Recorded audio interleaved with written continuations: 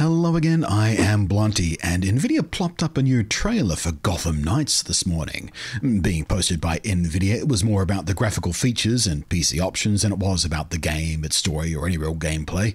But I did pay attention because I am interested in this game. I'm a bit conflicted because the combat looks just a little bit jank in a lot of the gameplay footage. But again, I really want this game to be awesome because, well, it's just the kind of game I want to play.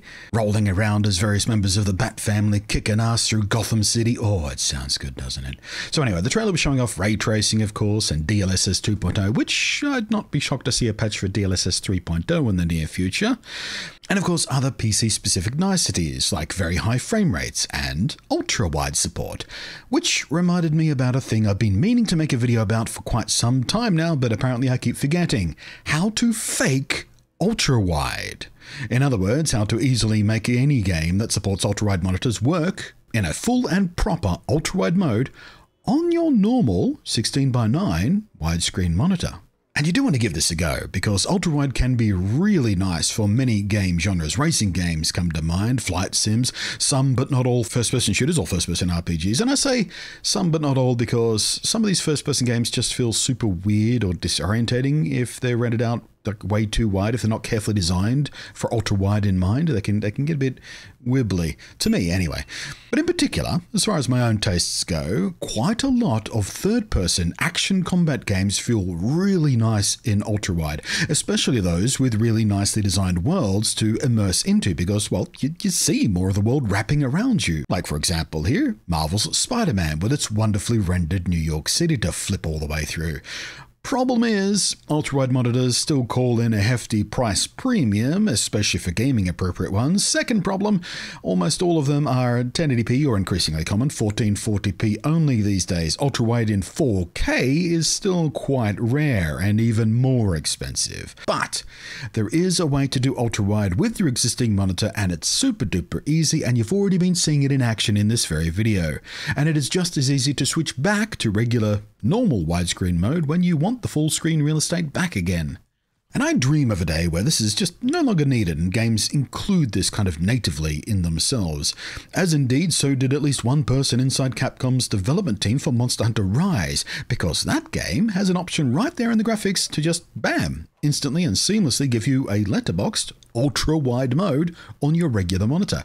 Sadly, this is the only game I can name off the top of my head that will let users do this easily. If you've got some more, please leave them in the down below. I'd be interested to hear about what other developers have been thinking about this too. But for every other game out there that doesn't do that, well, here we go. You want to bring up your Nvidia control panel. Don't worry, Team Red folks, I will get to you in just a minute. Rest assured your AMD Radeon cards can do this just as easily. So from here, go to the display tree, select change resolution, and by default there's a list here of the display modes your monitor default deals with. And you may have spotted it already, but here is that one weird trick that you need to get. Am I brave enough to call this video that one weird trick for ultrawide? I don't think I am. Here's that one weird trick you need to do. Hit the customize button. A window will come up. Check off the box for exposing resolutions not default exposed by the display. Then click the create custom resolution button. You'll probably get a warning message about how if you mess this up super crazy, it's not Nvidia's problem, it's your problem to deal with. Don't worry about it. What we're doing here is not something that will cause any such drama. That's just there because there are things in here you can fiddle with but shouldn't that can cause some monitors to wig out a little bit. But that's not what we're doing, so relax. Hit accept. Now, you can just manually enter in an appropriate ultra-wide resolution. For regular 4K 16:9 monitors, you want to put in 3440 by 1440, and on a 1440p screen, 16:9, 2560 by 1080. And these resolutions are for faking into a 21:9 aspect ratio, the most common ultra-wide ratio.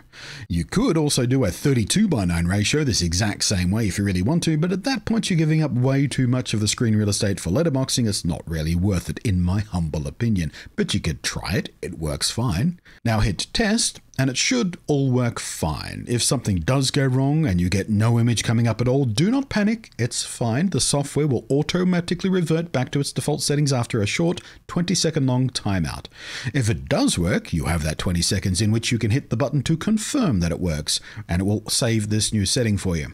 From now on, it'll just sit in that list of resolutions in the NVIDIA control panel, ready for you to quickly select anytime you want to play a game in ultrawide. And when you're done, you just select your normal resolution and go back.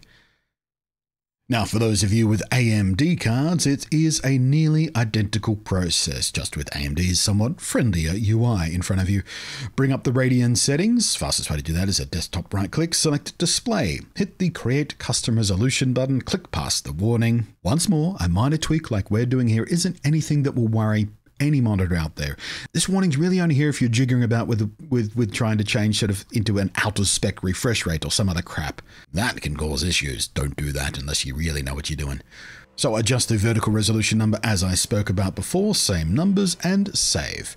Now, it's all the same deal. You can switch into and out of this custom ultrawide resolution anytime you like with a couple of clicks before you boot up your game.